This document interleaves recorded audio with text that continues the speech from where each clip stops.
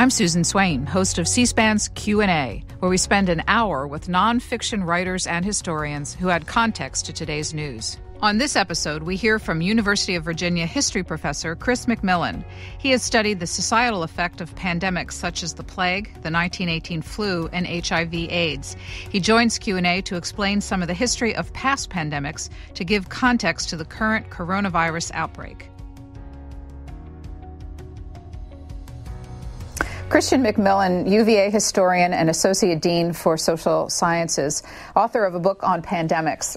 I wanted to ask you as we start out, are there any historical precedents for what the world is experiencing right now with COVID-19? Yeah, there are several. I think the most recent one that comes to mind and probably has come to most everyone else's mind is the 1918 influenza pandemic in terms of its rapidity, how fast it spread across the world, and its scope and expanse. In the 19th century, the cholera epidemics would be the clearest analogy.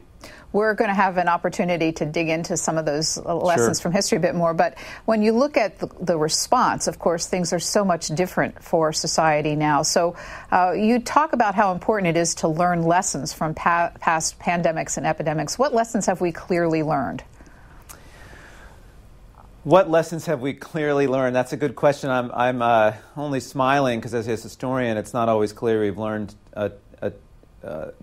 lessons from the past. I think that the one that we've probably imbibed the most is to roll out things as methodically as possible, to pay attention to reliable news sources, to do our best to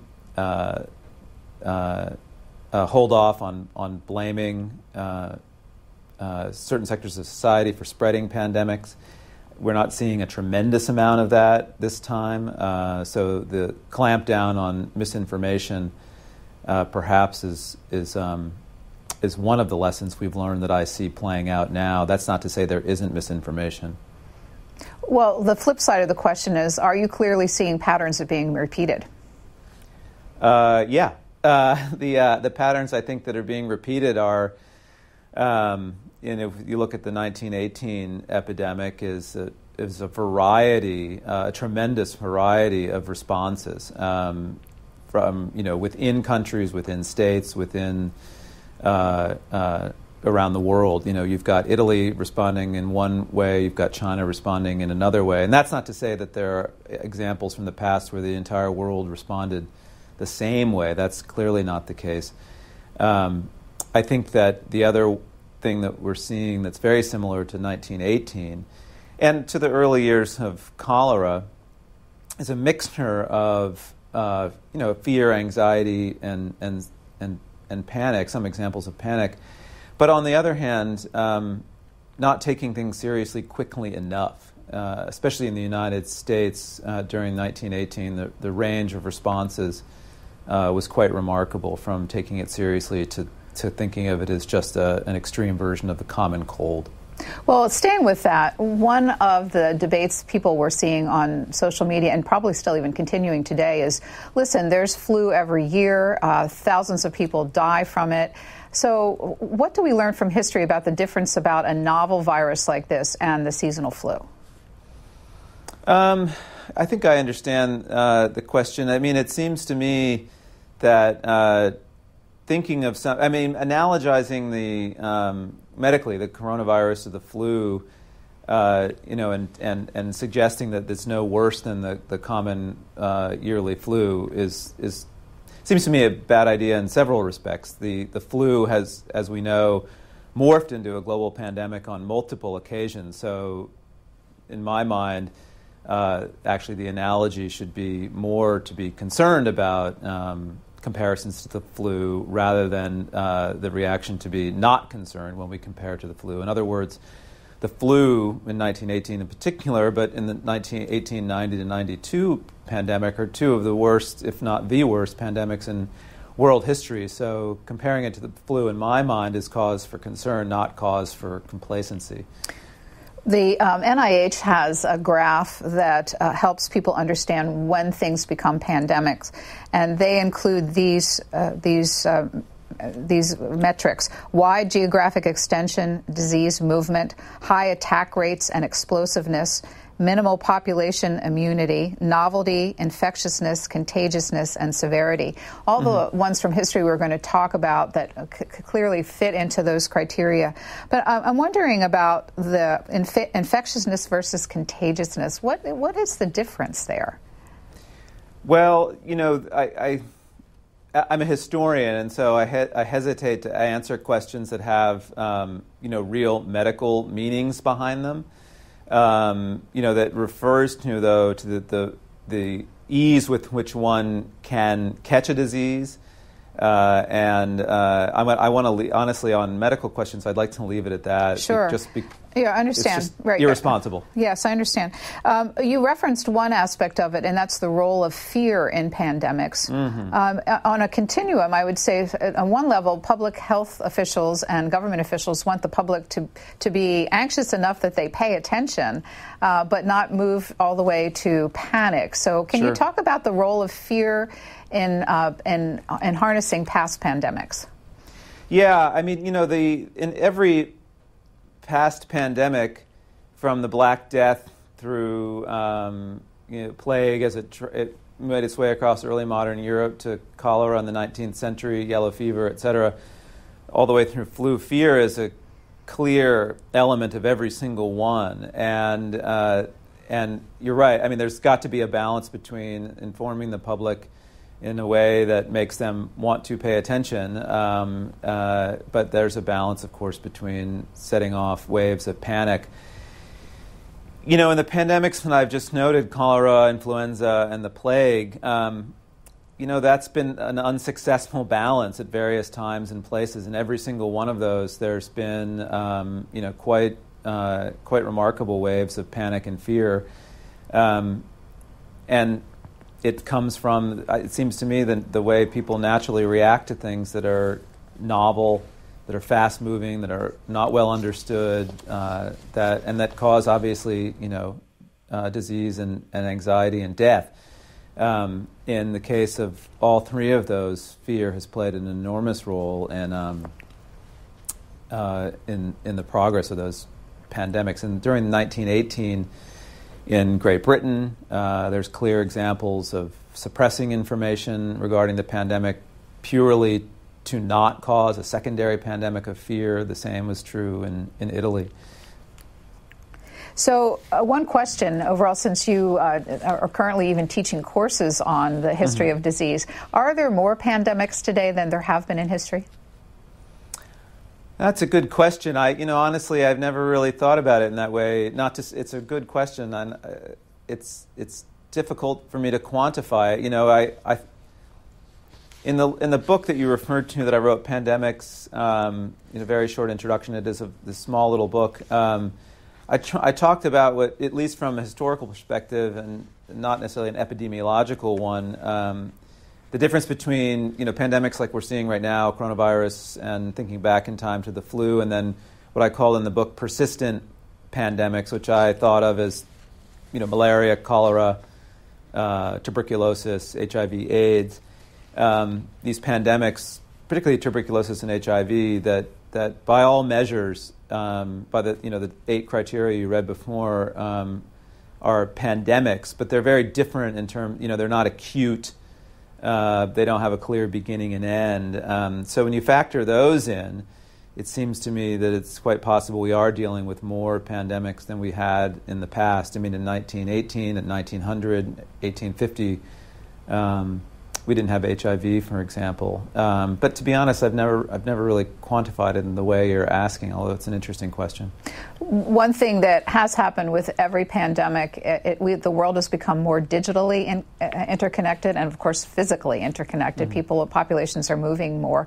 What impact does that have on pandemics? Well, it's the single most important driver of pandemics since the Black Death, since 1347, when the Black Death arrived in Europe.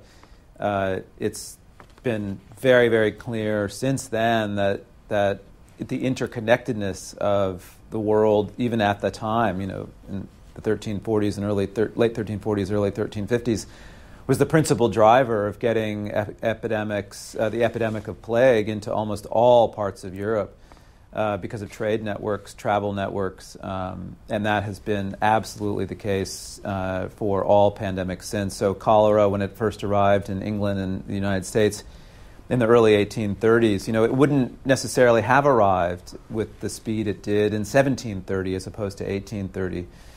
So all pandemics rely entirely on human movement.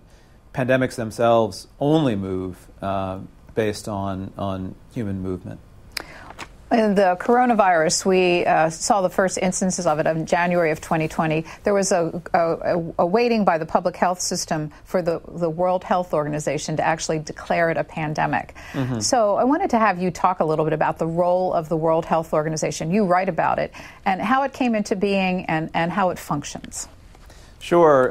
So the World Health Organization emerged, like other United Nations organizations, in the wake of World War II, and initially, and its role has changed over the last 60 plus, 70 plus years, but very initially it emerged as a way to deal with the clear health problems as a result, A, of the war, but B, as a way to start thinking about what's now called the developing world, which is, and the way in which the developing world could meet the developed world in terms of its health infrastructure, its response to infectious disease, and so forth. And so the World Health Organization initially really focused on countries that had been particularly hard hit by World War II, and then branched out very, very quickly by the late 1940s into India and Southeast Asia, and then subsequently into Africa. And they really worked on the major diseases that were flourishing in those parts of the world, again, particularly Africa and South Asia, other parts of the world as well, but focusing on diseases like tuberculosis and malaria, for example, environmental sanitation. And, for the first couple of decades of in the post-World War II period, the WHO was, by any measure, the principal world health authority, both in terms of research, in terms of setting policy, and in terms of setting up responses on the ground. There really was nothing else like it. There were some organizations like the Medical Research Council of Great Britain that also deployed doctors around the British colonies and so forth. And the WHO maintained this role as the principal driver of, again, healthcare policy around the world, interventions and research.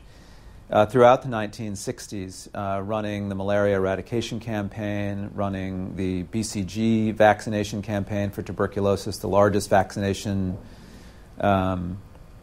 enterprise in world history, and then the smallpox eradication campaign throughout the 1970s until its successful eradication in the late 1970s. Beginning in the 1980s, the WHO started to be more and more underfunded, and other competing organizations, or not necessarily competing in the literal sense of the word, but the World Bank began to invest more and more in global health. Private philanthropies began to emerge, and of course most recently the Bill and Melinda Gates Foundation. And the WHO has maintained its position as an authority in terms of directives, direction, defining pandemics and so forth, but doesn't have the same on-the-ground response capacity or role it had in the 1950s, 60s, and 70s. It's also, as I said, in the last generation or so, been increasingly less well-funded.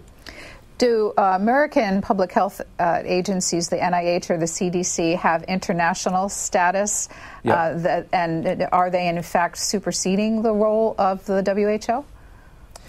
That's a good question. I would the CDC, in some instances, I would say yes. The NIH, in terms of its authority and its research capacity, has superseded the World Health Organization in terms of its research capacity. I think in terms of the number one leading body looking, when the world looks to define things like pandemics, what should be done on a global scale. I think people still turn to the WHO for that first line of advice, first line of policy direction. So I want to dig in a little bit more to some of the history that you've referenced with these, but let me start out just by asking the question, as a historian with a specialty in pandemics and epidemics, how did you get interested? That's a good question. Originally, I still teach and write on American Indian history. That was my first area of research, and as you may or may not know, and as others may or may not know, infectious disease, crowd-based diseases, epidemic diseases have had a unique effect on American Indian history in a variety of different ways over time. So in my classes, I was, beginning to teach more and more on the effects of disease amongst American Indians. But really specifically, my research has always been on the 20th century, and it became clear to me as I got more and more interested in disease in my teaching that in my research areas, disease was having a tremendous impact still well into the 20th century. And I'm thinking about diseases like, crowd diseases, really, as a result of living in poverty on Indian reservations, particularly tuberculosis, the number one killer of American Indians up until the 1960s. And historians hadn't spent a lot of time looking at these things, more contemporary diseases. And I started seeing analogies between the experience of people in, for example, South Africa or East Africa, India, and American Indians. Why were these kinds of populations becoming more ravaged by tuberculosis than others? And that kind of, as historians tend to do, it cascaded from there into a series of questions. And I began to look at the kinds of interventions that health authorities were designing around tuberculosis, particularly vaccination and eventually antibiotics. Many of those drug regimens were tested on American Indian reservations and then rolled out around the world. Some of the most pioneering research in, again, vaccination and antibiotic treatment for tuberculosis were pioneered amongst American Indian communities, and then those interventions were rolled out across the planet. So a question, do the public health organizations turn to people like yourself who have historical context in helping to develop future responses? Once in a while. I have a good friend and colleague, Randall Packard at Johns Hopkins, who's written extensively on malaria and global health since World War II. I know that he's been consulted. Historians like Howard Markle at University of Michigan has written extensively in the American Journal of Public Health and the Journal of the American Medical Association on a variety of things. But what comes to mind most recently is really a classic article on the non-pharmaceutical responses and interventions to the 1918 flu pandemic that he wrote with medical doctors. It's an extraordinary article published in the JAMA.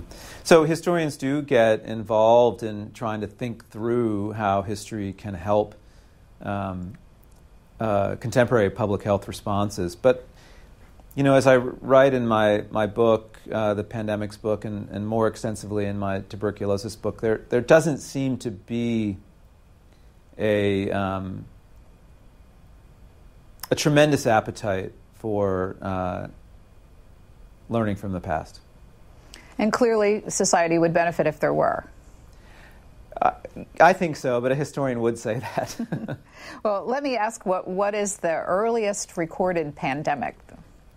What do historians turn to?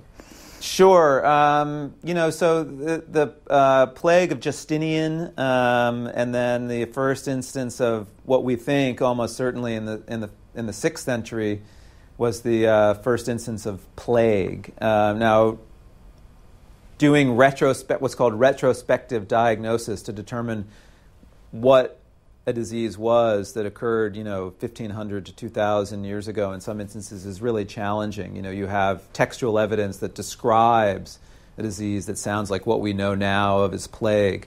But there has been some research on fossil remains, skeletal remains, and so forth, that's largely confirmed that this Justinian epidemic was the plague. The epidemic, pandemic, really, that historians have focused on The earliest one, rather, that historians have focused on more than any other is the Black Death that arrived in Europe in 1347 and lasted until 1352. That's the one really that, when I teach, I begin there because it really kicks off this period of, even though it was so long ago, of responses to epidemics that we still see, things like quarantine, fear, and so forth. One of the interesting aspects of the history of civilization being related to the history of disease, you write in the book about, at that period of time, of course, being ill was looked at as a punishment from God. And at some point that began to shift into understanding contagion, which then gave less power to churches and more power to the state. I found that an interesting concept. Would you talk about that? Sure. So, you can imagine at a time when something like the plague, for example, arrives in Europe in 1347. So let me just say briefly, if it's okay, that the Black Death really is the first instance of plague in the second wave of pandemics, of plague. It's this very concentrated period between 1347 and 1352. And that really defines what we think of as the Black Death, those years. And then plague itself remained epidemic and pandemic in Europe through the end of the 17th century and in some isolated instances into the 18th century before it really vanished from Europe. And so over that period of time, you have this first arrival, people having no idea what's going on here, very different conceptions of how diseases are transmitted than we have now and that they would even have 100 years hence. But also a society that was, largely believed in God and looked for direction as to how the world worked and why things happened to God. Over time, of course, as in many ways, as early modern life in Europe developed, God started to be replaced by science. I don't want to over-characterize this sort of classic battle between faith and religion.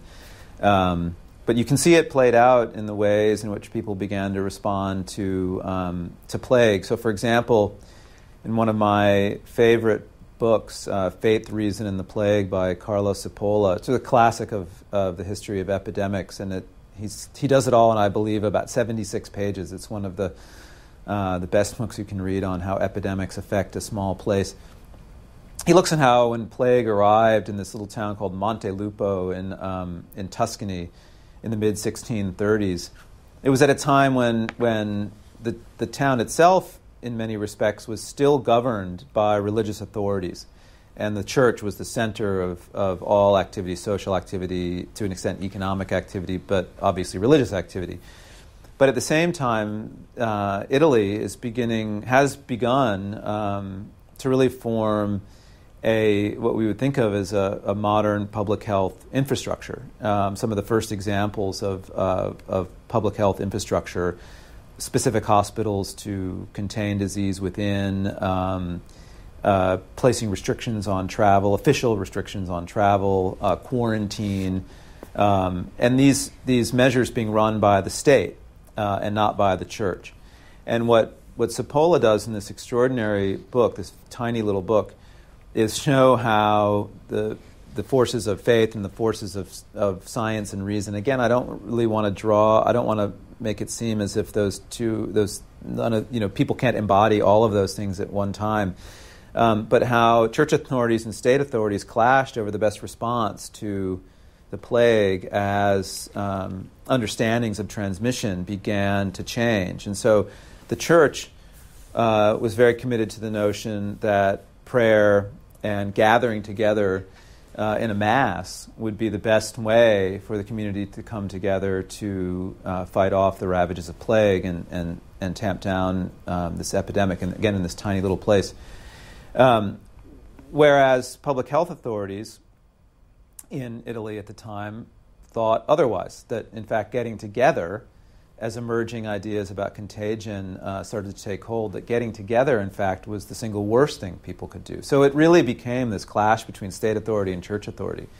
For the time being, in the 1630s, church authorities won out. The power of the church and the power of people's belief was more powerful than the emerging doctrines of state public health.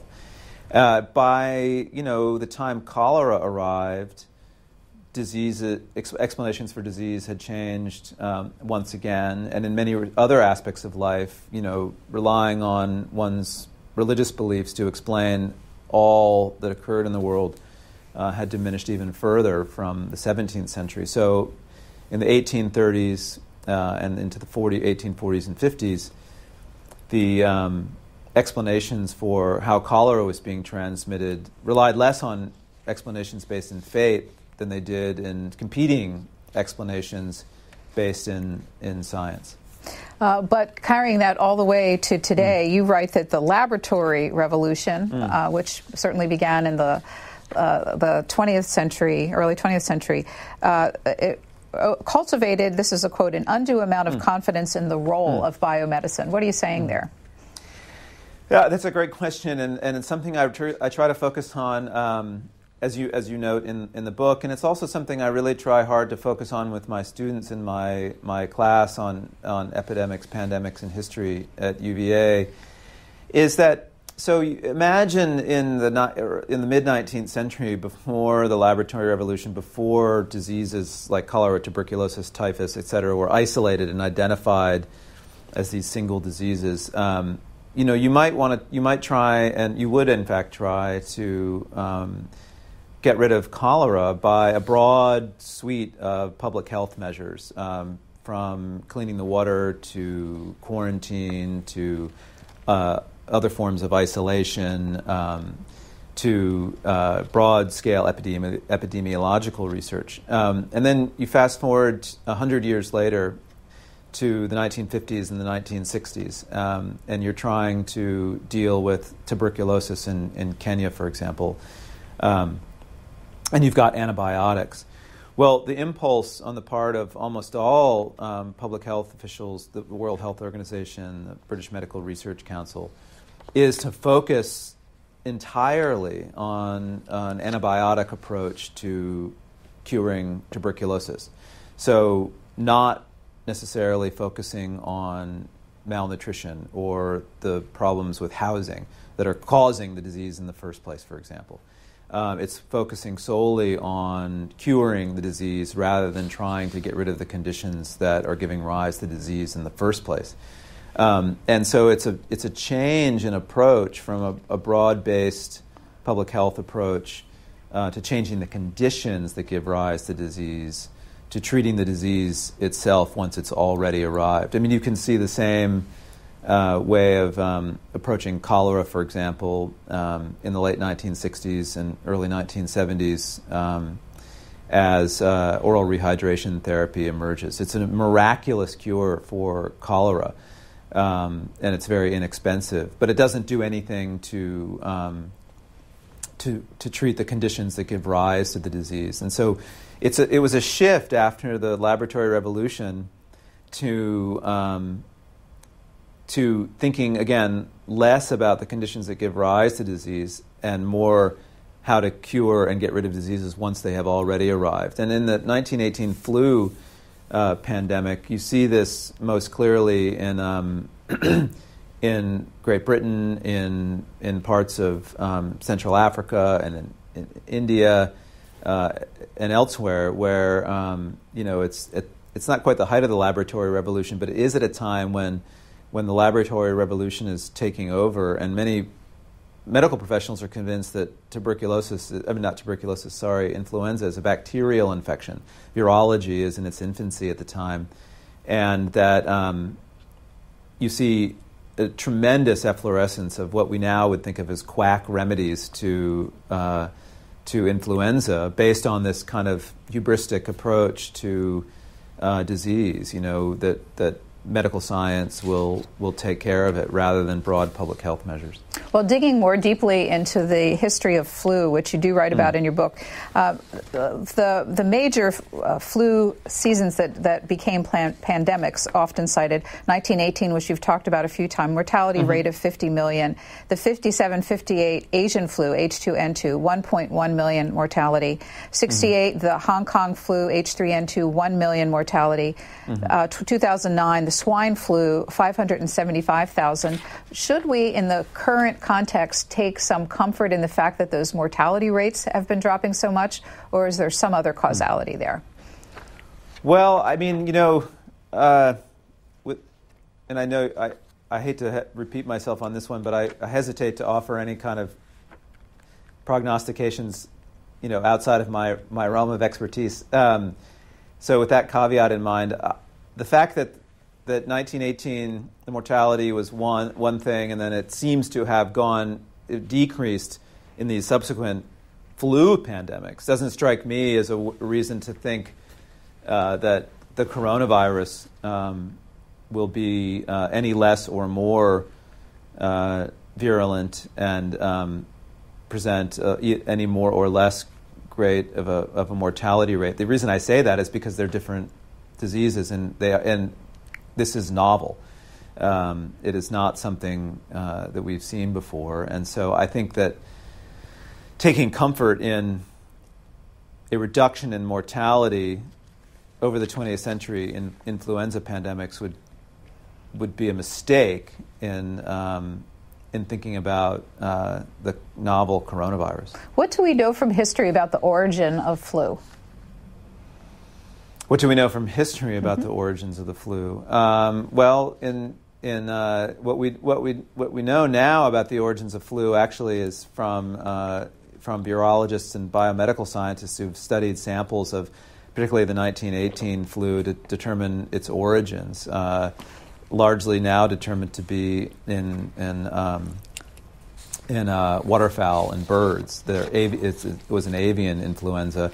At the time, in 1918 and 1890 and 92, no one knew where it came from. We still don't understand why the 1918 flu was so virulent. We know, of course, as you've already suggested, that the subsequent pandemics were less virulent, but we don't necessarily know why. And at that point, what was the role of the military in spreading the flu? In 1918, yes. Particularly because of the war, because of World War I, the flu traveled from Kansas to the Philippines, to France, to really everywhere in the world. In the first wave, from a military camp rather, in Kansas, in the spring of 1918, throughout the rest of the world, in that first wave that died down over the summer of 1918. And then reemerged in the fall in France, and then quickly transmitted itself across the world. I mean, I think in some places, the increase in or the war-related troop movements clearly spread flu into places, parts of India and into Iran and other places.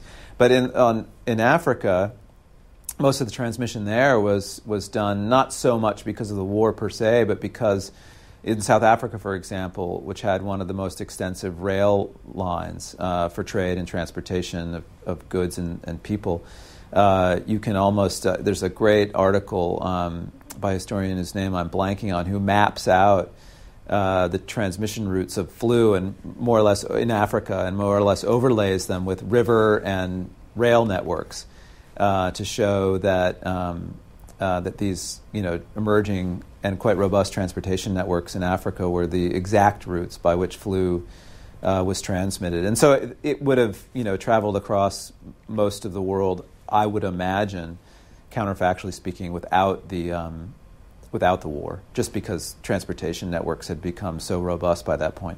I want to move on to a more recent one, the Ebola virus, 2014 to 2016, and you write about that in your book as well. I want to play a video that is very recent. Dr. Michael Ryan, who is currently the head of the WHO's Health Emergencies Program, on the lessons that the world learned from Ebola. Let's listen. What we've learned in Ebola outbreaks is you need to react quickly. You need to go after the virus. You need to stop the chains of transmission. You need to engage with communities very deeply. Community acceptance is hugely important.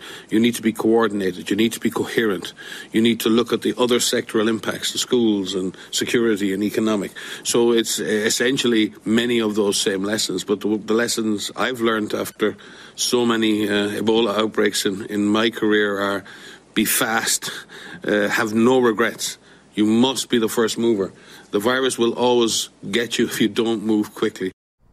In your book, you write that the WHO's lessons learned about Ebola was a striking document. So what did you observe, and what are you hearing from the doctor there and Dr. Ryan?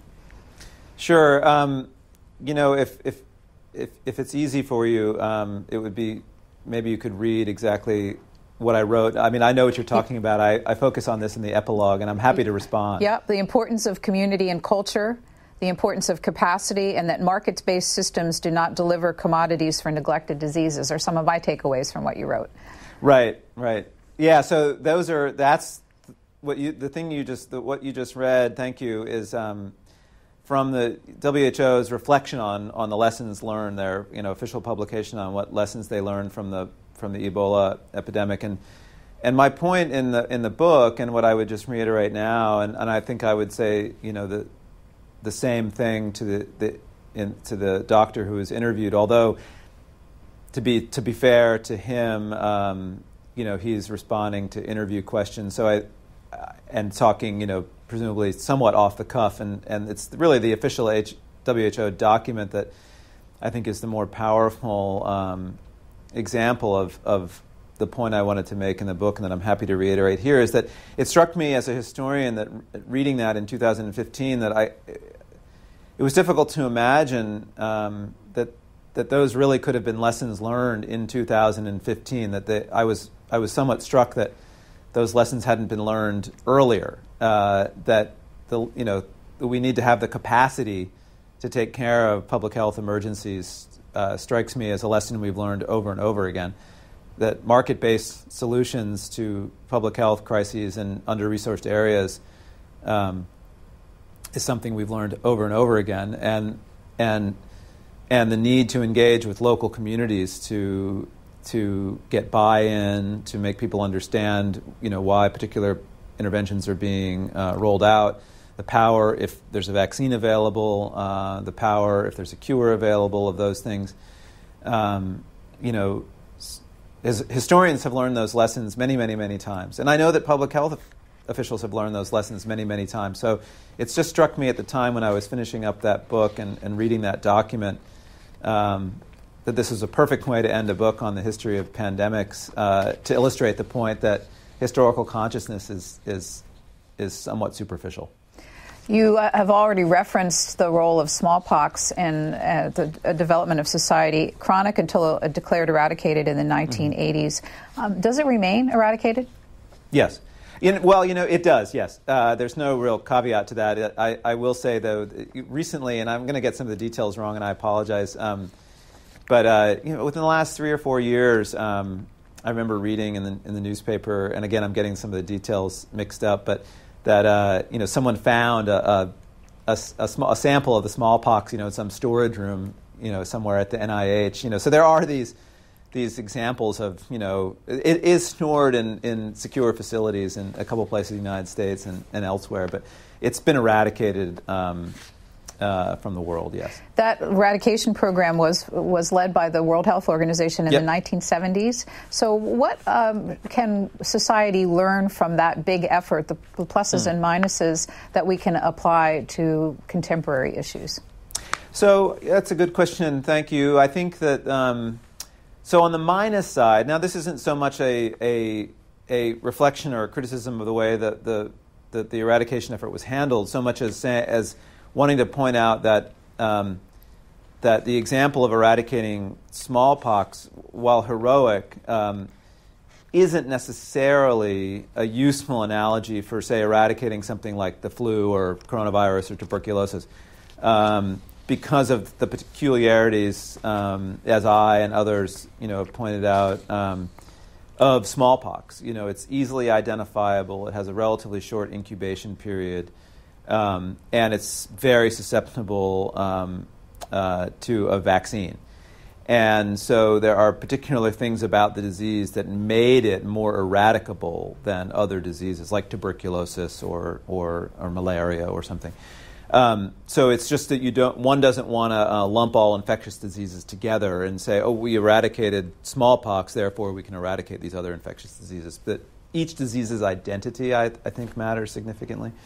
I think that what lessons to be learned that are about the smallpox eradication effort, and I would say at the early years of the effort to control tuberculosis, is that in both cases, and I can say more about the tuberculosis effort if you'd like, but in both cases there was this tremendous, and you see this in many, many intervention efforts across the 40s, 50s, 60s, and into the 70s, a tremendous amount of energy and goodwill and dedication and particularly, and not in all instances in all places, but follow through and sustainability, for lack of a better way to put it. So, the smallpox eradication campaign, the WHO had been working on smallpox for quite some time, but when they launched the official campaign in the late 1960s, they worked at it until it was done in the late 1970s, a little bit more than 10 years. And the point of that is that it was a sustained effort that had a goal, and there was sustained support of that effort until the goal was reached. And that sounds like a really simple point, but too often it seems to me, we collectively respond to something, and then once there's an initial flurry of activity and things start to look better, interest is lost, momentum is lost, and people move on. And I think that in the ways in which the WHO, Medical Research Council, responded, for example, to tuberculosis throughout the 40s, 50s, and 60s and into the 70s is another example of extraordinary longevity. I mean, this group of researchers and public health officials worked on the problems associated with vaccination and with antibiotics for decades, rather than giving up quickly. Well, either talking about smallpox or TB, it seems a good point to ask from a historian's perspective. Do you have any thoughts on the anti-vaccination movement? Is it unique in this time period, or have we seen other similar responses by subsets of the public in the past? Oh, absolutely. Yes, we have seen other examples of anti-vaccination movement. And, they have, I will say, and I hope I can be slightly... well, I don't think it's impolitic at all. I will say that the current anti-vaccination movement it seems to be based entirely on misinformation and fear-mongering, and it's, I think, really, frankly, a bankrupt movement that should have no credibility. And I apologize if I sound a little too intemperate about it, but I think it has no credibility whatsoever. Thinking about it historically. When vaccination was new and poorly understood, and you can imagine why people would react in fear, similar to the ways I will say why people may react in fear to vaccinations now. They understand them poorly, but that's not because of lack of information available. In the past, people reacted poorly to vaccination for a couple of different reasons, but I'll say one. Two different instances in England in the late 19th century when vaccination became compulsory. People reacted poorly to that because, and not a tremendous amount of the population, but people reacted poorly to that because just like now, people don't want the state meddling in what many people perceived to be a private decision. To compel someone to get vaccinated strikes many people as overstepping by the state. In my tuberculosis book, I write at length about an anti-vaccination movement in India when the WHO rolled out the BCG vaccination campaign in the late 1940s and into the 1950s. This was organized by a group of people who really questioned the efficacy of the vaccination, and the effort was largely targeted at what they perceived to be almost the imperial behavior of the WHO.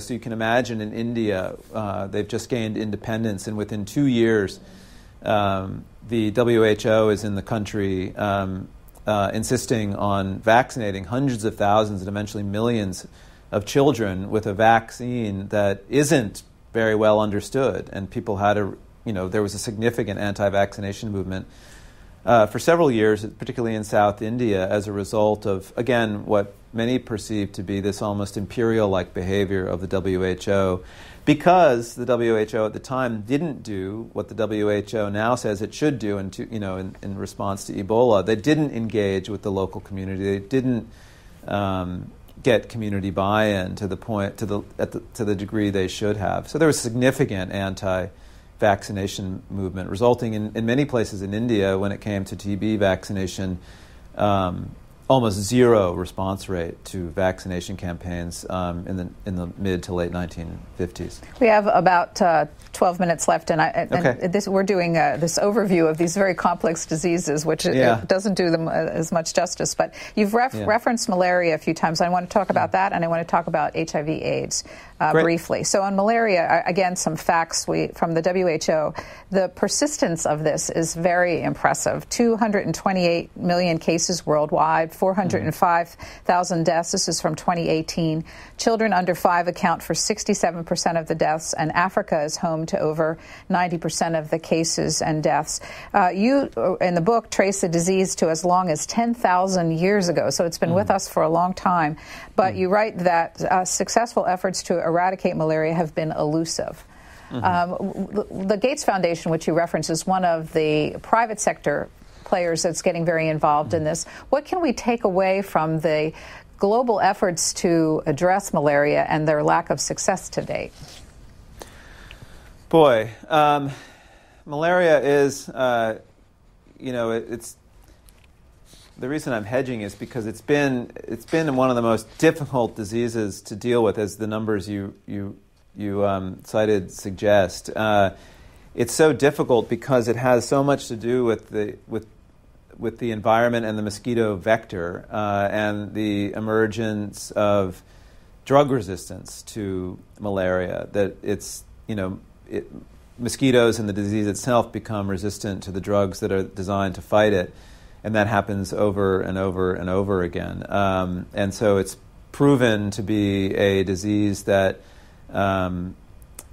frankly, resists human efforts in many places, particularly in tropical countries, to its spread. I alluded earlier to the efforts by the WHO in regards to tuberculosis for a long time, and then smallpox for a more limited period of time in the 60s and 70s. And I said that one of the things that I find useful as historical lessons is that in both those instances, the WHO and others persisted for a very, very long period of time. And, there were mistakes were made, and tuberculosis is still, with us, and so we didn't get rid of tuberculosis. But in the case of malaria, the WHO also attempted to eradicate malaria beginning in the 1950s, and it was the first eradication campaign for any infectious disease. And it failed in places for a whole variety of reasons, but in places like India, for example, you can see very clearly historically when the eradication campaign was at its height, and household spraying was robust, infection control was robust. You could see malaria rates dropping. The second all of that was pulled back, and interest was lost in controlling malaria, disease rates skyrocketed again. So it's been, one of the most difficult diseases in human history to control. There have been, of course, successes in southern Italy in the 20th century, in the United States in the 20th century.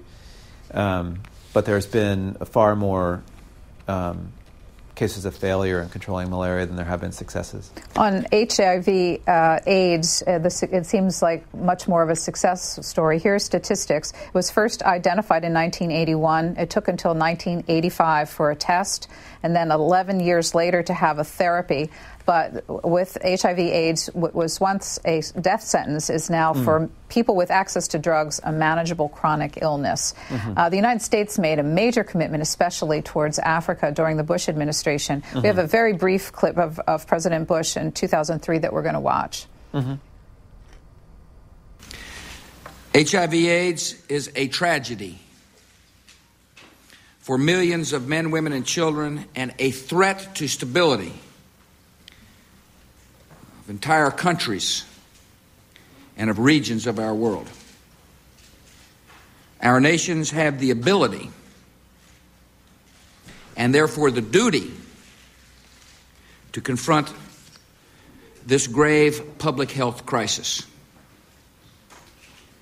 We are here today to urge both houses of the United States Congress to pass the Emergency Plan for AIDS Relief, which will dramatically expand our fight against AIDS across this globe.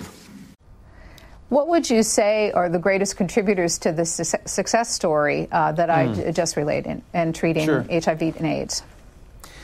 Well, so I just should say, I remember, and you may as well, really vividly when George Bush first announced PEPFAR, President's Emergency Plan for AIDS Relief, during the State of the Union, and it was true. And I show these clips and I read his remarks in my class when I'm giving my lecture, and it really is one of the. I mean, I really have to say, for his faults, it was one of the most remarkable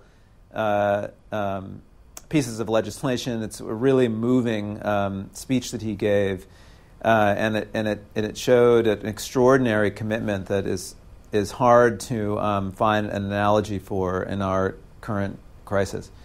The successes in AIDS,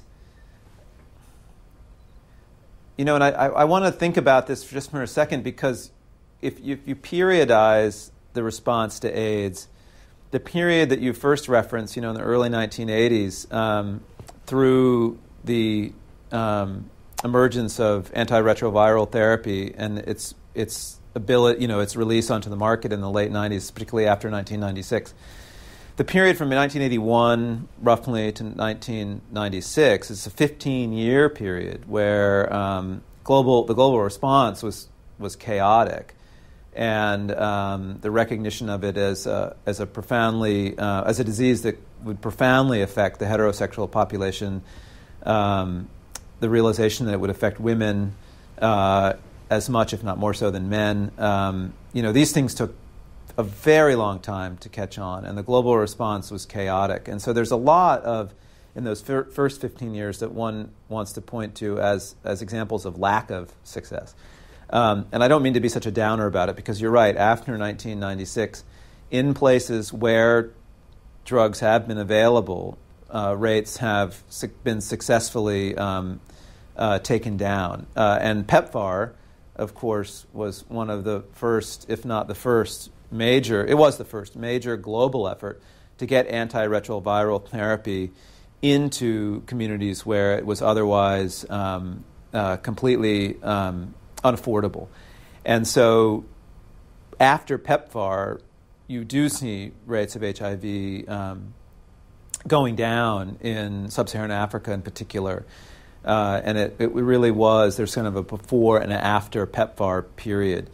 The one thing that I think has been one significant thing I would point to that has not been a success and has gotten better in very recent times is the relationship between HIV and tuberculosis. HIV and tuberculosis, whereby in the very, very early years of the AIDS pandemic, it was very, very clear that these two diseases were going to have a synergistic relationship, that HIV, because it attacks the immune system, would leave people much more susceptible to tuberculosis.